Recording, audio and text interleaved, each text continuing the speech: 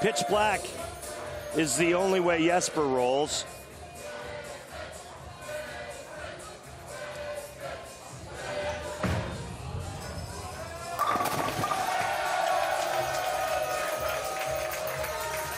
Maybe it's just me, Randy. Yeah. Right? Then, all right, I'll go to the bowling center and let me do what I need to do, and maybe you people could quiet it down a little bit. Are you going to tease that story?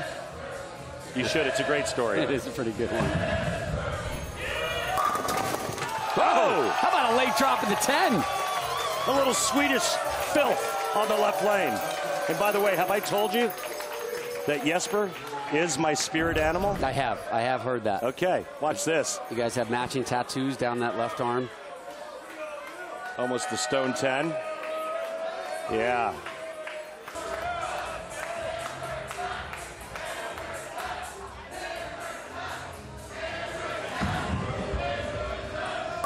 Much better.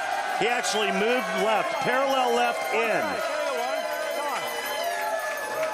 And now all of a sudden his ball's reading friction. Did not like it. How about a Brooklyn? Yeah! Doesn't even acknowledge the Brooklyn. How dare you disrespect the borough of Brooklyn? International success here so far at the playoffs, but Svensson entering the 8th off an open frame. Oh, gosh. Wow, that looked wide left. Did it not? 100% it did. Look at him. He's like, oh, okay, hang on a minute now. Well, we might have something here.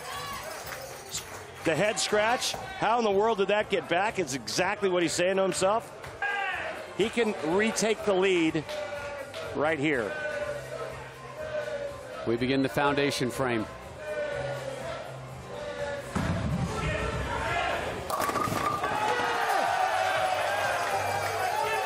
Rob, you know what that strike means? No matter what Bill O'Neill does, he can't shut out Jesper Svensson now. To begin the 10th. He strikes out, he shoots 233. Jesper Svensson can still shoot 234.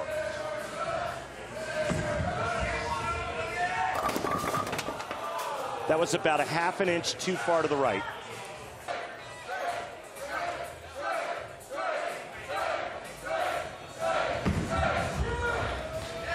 And that was well inside of target that time. Not how he wanted to conclude this one. First ball strike, we move on. Jesper takes game 1.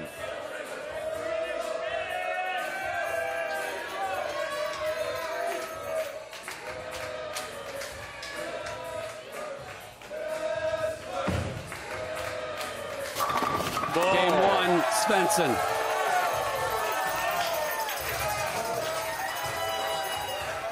Nothing simple about that last shot he just threw. Wow, just a rack shredder. Bill was making it sound like he was having trouble with execution.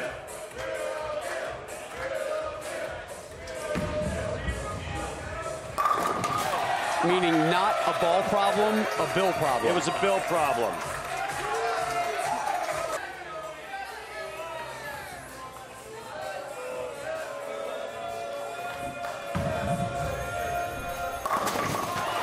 There's one everywhere because of shots like that. That's better.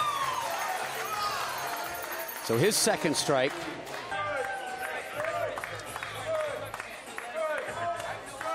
Again, if we go to the roll-off, 9th and 10th frame, you start on the lane that you ended on. Right. Higher pinfall wins. Your max score is a 60. We're not there yet, but we're certainly getting close.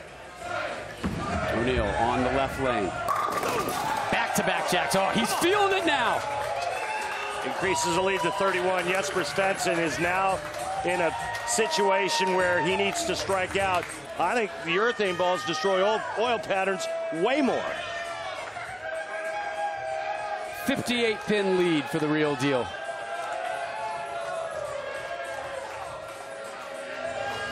Working on his second double. Finds his first triple. Moved in just a little bit more to test the waters.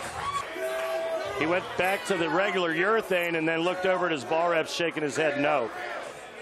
Meanwhile, Bill O'Neill has only moved a board or two, and his shot looks better and better. Oh, we saw the bell. That bell's going to be making some noise soon.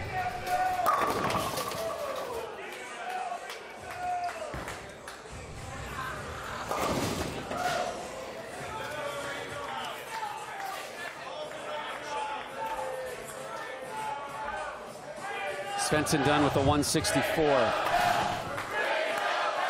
They want it. They want that bell rung. Ring the bell. You ring it. There we go.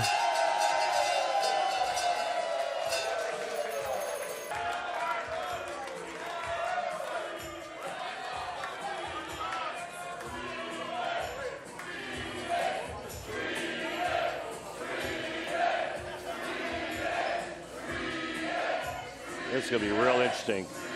All right, there's the ball change. And no bueno. Oh, boy. Man. In the ninth, on the right lane.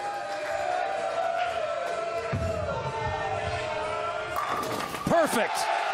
Yeah, the perfect part of that was kicking the 10 out. And now he slides to the left.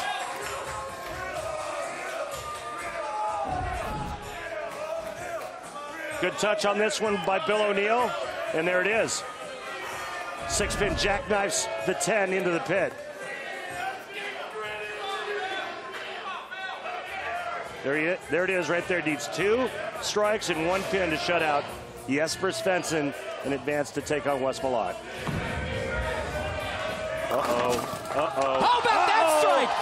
You know it's your night when?